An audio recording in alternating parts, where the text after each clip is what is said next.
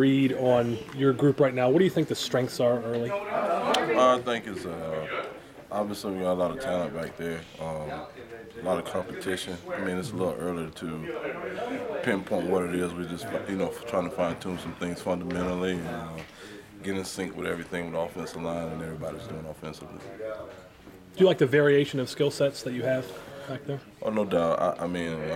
Where I come from, and you look around the country, you got to play with 2 and 3 backs.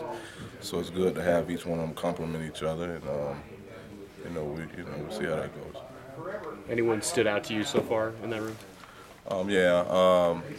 Obviously, Kennedy's had a lot of reps and has played a lot of games, and as well as Pettaway.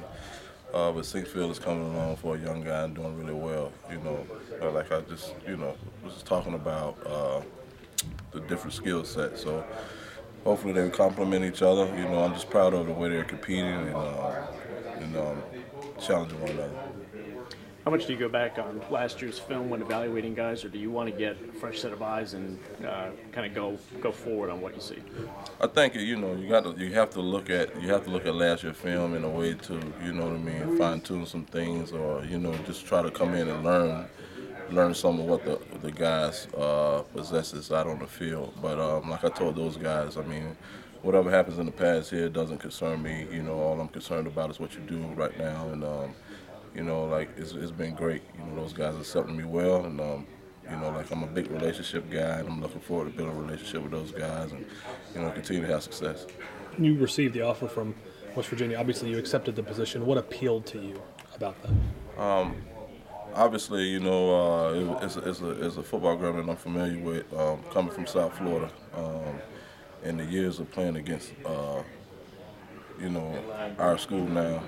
But obviously, I follow Coach Hoganson and obviously Jake and the guys. Got a little familiarity with Coach Will Klein, through some other guys that I know, and has followed the program. So I mean, it was an easy decision for me in a way from getting around some guys and learning a little bit more. But like I said, it was the hardest part for me moving and coming was that the relationships that I had built with the guys in the room at Toledo, and I think that's a big deal in this business, and as far as making sure that those guys understand that you all in with them.